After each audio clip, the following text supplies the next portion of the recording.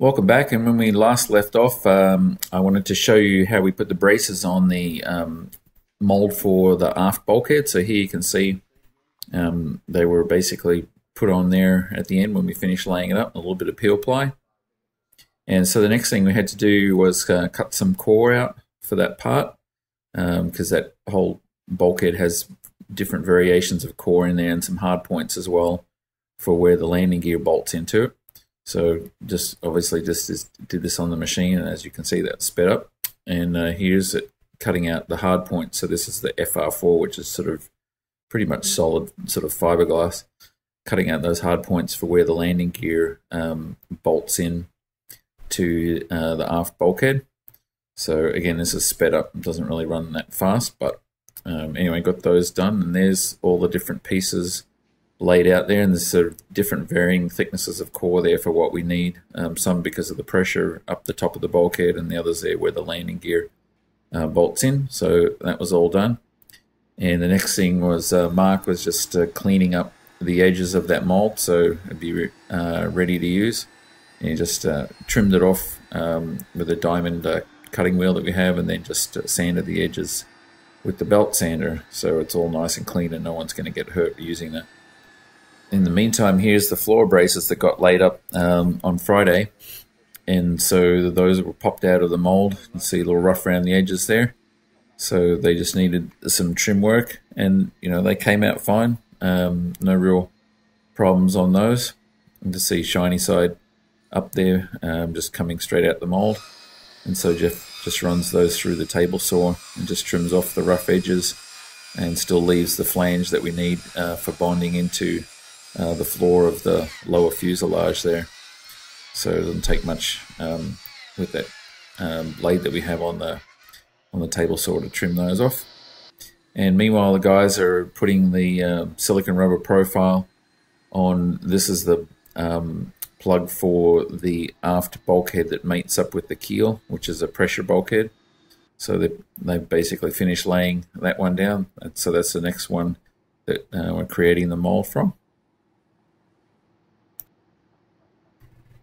And here they're doing the one for the actual upper aft pressure bulkhead, which that's the one there that mates up with the one that you just saw. Sort of one is the lower half and the other one is the upper half. And you'll see those pieces come together later. So next thing, Jeff was laying up the actual part for the aft bulkhead, and obviously on the time lapse here. He's fast worker, but not quite that fast. So anyway, this is laying up, I believe it was 2 layers of heavy fabric, and then the core went in, and then 2 more layers of the heavy fabric.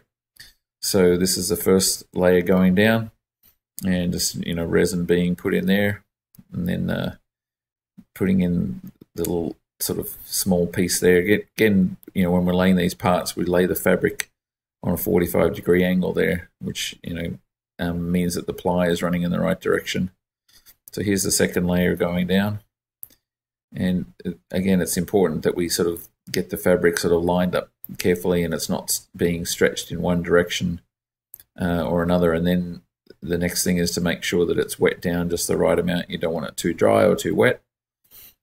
And of course, you've got to work all the edges there and dart the corners and make sure it's covered nicely. And so that's basically the first 2 layers going down.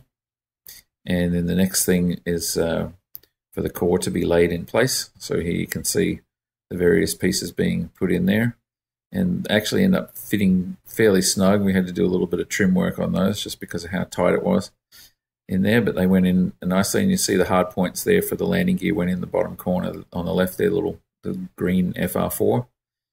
And then 2 more layers of the heavy carbon fiber fabric go in there, and everything sort of wet down and trimmed off and smoothed out, and then ultimately we obviously put it under the vacuum bag there. But so there's the second layer going down, getting trimmed off. And didn't take too long to do this one. I think it was 2.5 hours in total. And there's the peel ply going down. That just sort of has to be laid in there again. And then the perforated breather plastic, and finally the breather fabric that absorbs any excess resin, and moved it onto the other table, which was clean, and put the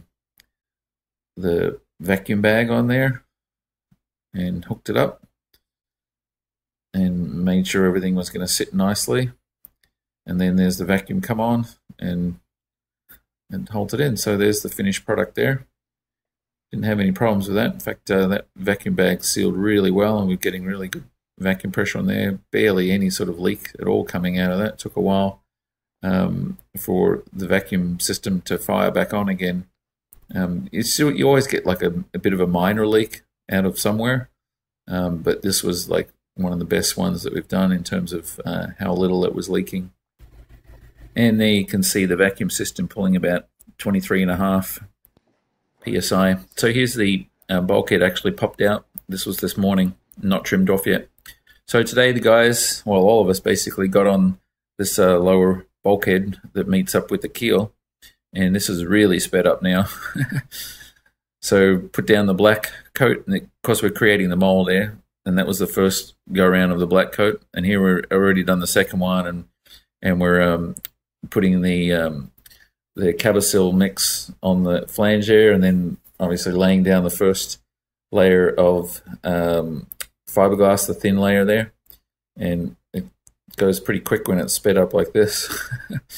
So that's the first layer down, and then here we come in with the first layer of carbon fiber, which is the lightweight one. There, that goes down.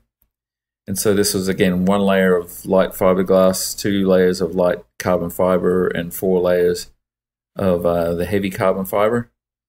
So next thing, there's the second layer of lightweight carbon fiber coming in. And you see our new summer hire or team member has joined us starting yesterday. His name is Keith, and I think he's going to work out well for us. It's fitting in pretty nicely so far. And so there's the first layer of heavy going down. I believe that was the first one. It might have been the second one. Anyway, so we put down the 4 layers there, and we only had a little bit of peel ply that we had to do that. And there's the next layer going down. And this actually went really easy because that heavyweight carbon fiber just lays down so nicely. It just sort of spreads out and conforms over all sorts of different things. It doesn't take too much to finish it off. So I think that was the 3rd, or maybe that was the 4th layer. I think that was the 4th layer going down there. And finally, just a little bit of peel ply on the tunnel there where it meets up with the keel, and we're done on that mold. So there you can see that's going down. And here's the finished product. So that came out nicely, and that'll cure overnight and probably be ready to be released from the plug tomorrow. And lastly, here's a look at how things are starting to come together. So here's the lower fuselage with the floor braces in place and the forward bulkhead that we laid up there a week ago. And so you can see how everything's sort of starting to fit together. The floor braces there were made up with the door frames that are still to come, but you can see the cutouts there where the doors are going to be. And next up, here's the aft bulkhead in place as well. So now you can kind of really see the full width of what the cabin's going to be like. Anyway, it's getting exciting. Things are starting to come together. So that's our update for the first half of this week. Thanks again for watching.